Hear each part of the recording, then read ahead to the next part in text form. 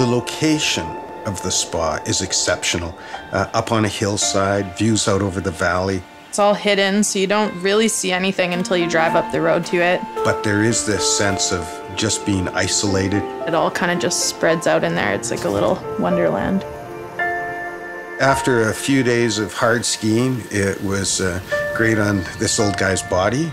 Oh yeah, dunking in the cold pool, that's a good way to wake up, definitely. You don't need coffee if you're gonna do that.